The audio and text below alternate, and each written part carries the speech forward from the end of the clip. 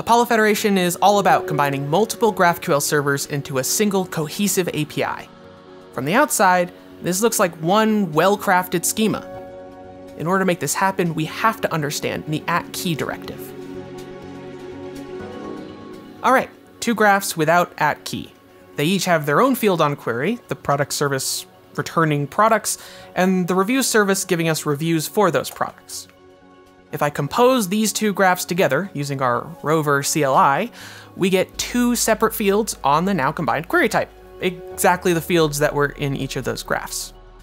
If I need to show the rating of the top products though, we immediately see the problem with this approach. First, I need to fetch all the top products from the product service, and then send those IDs back to get the ratings from the review service. In order to link those ratings to the products, each of the rating needs to have a product UPC field, which just feels like a duplicate. This isn't at all the famous GraphQL developer experience that we expect. We should have relationships expressed with types, not IDs, and we should be able to get everything we need in a single round trip.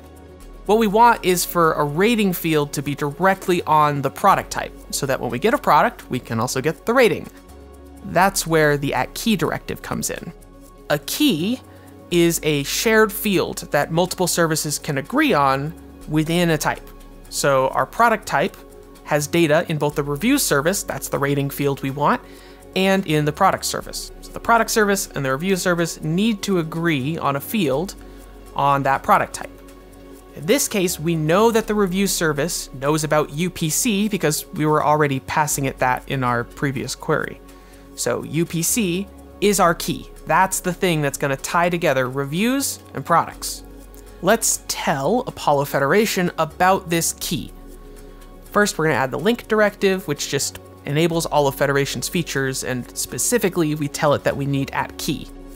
We can then add the @key directive to the product type, because that's the one that we're identifying a key on. In this case, it's UPC. We can now reference the same type over in the reviews subgraph using the same steps. Add in the link, uniquely identify product, add in that key directive, and it looks very much the same as the type over in the product subgraph. But notice I don't have all the fields of product.